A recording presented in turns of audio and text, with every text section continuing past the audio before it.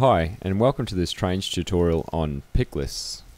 A picklist is a container or a list of assets which you can use to filter on in Surveyor or in Content Manager. So what we're going to do is we're going to open up Content Manager. So start Trainz, open up Content Manager, and just say you have a favorite list of objects that you like to use.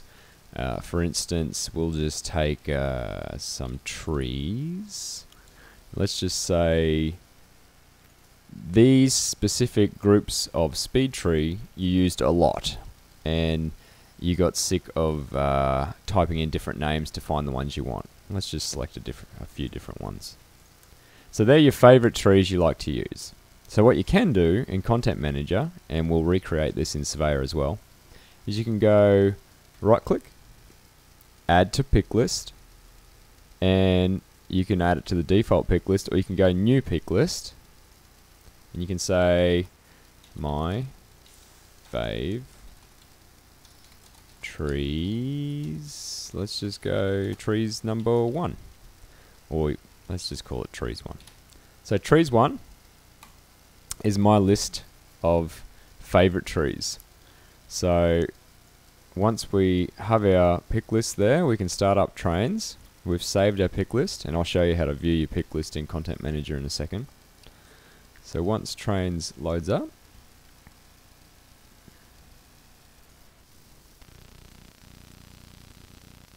we then create a new route. You'll probably be editing your own route.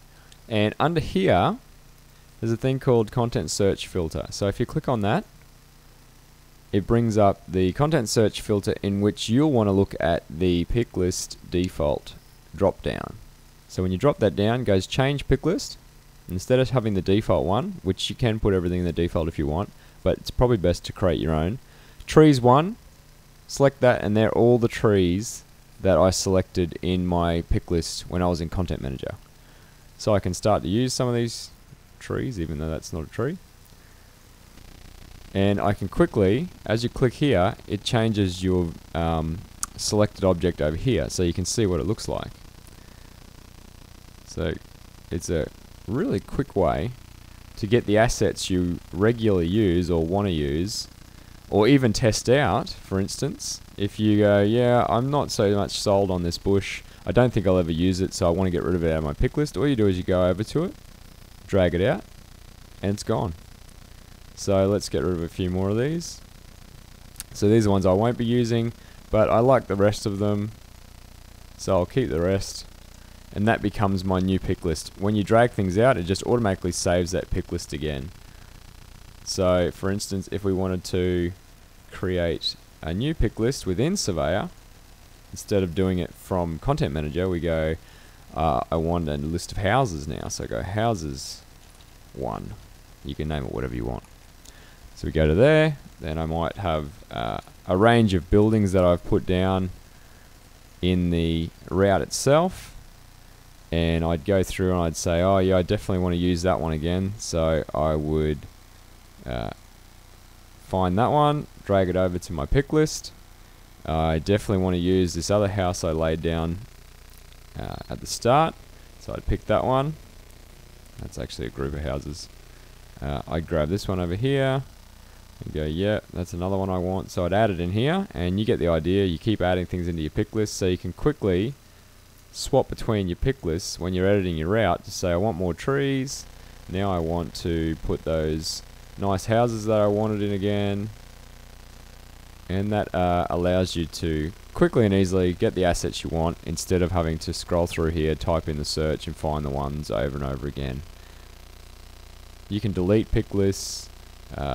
You can display the thumbnails for them if you want to see them quickly there, but I mean there's the viewport over here that you can look at, so I'm not sure that's of great benefit.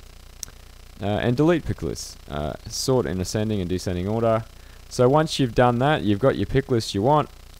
You can maintain them from within here by just dragging the ones that you don't want out, or dragging the ones that you want in into your pick lists, or you can preview edit pick lists in Content Manager, and you'll see I've got 2 pick lists here, trees and house, should be houses. And then all you do is right click, open pick list, and it gives you the list of objects that you have in your list. And again, you can right click, remove from pick list. I don't want any of the groups anymore, remove all them, and that's it. So that's editing it in Content Manager as well, but you'll find that when you come back into here, I go to select my trees, and it's only got 2 left because I edited it in Content Manager. So I hope you're going to find the pick lists really useful to control the content that you want to be using in your routes a little bit easier. And yeah, get and start using them in the latest SB1 build of Trainz. Thanks for watching.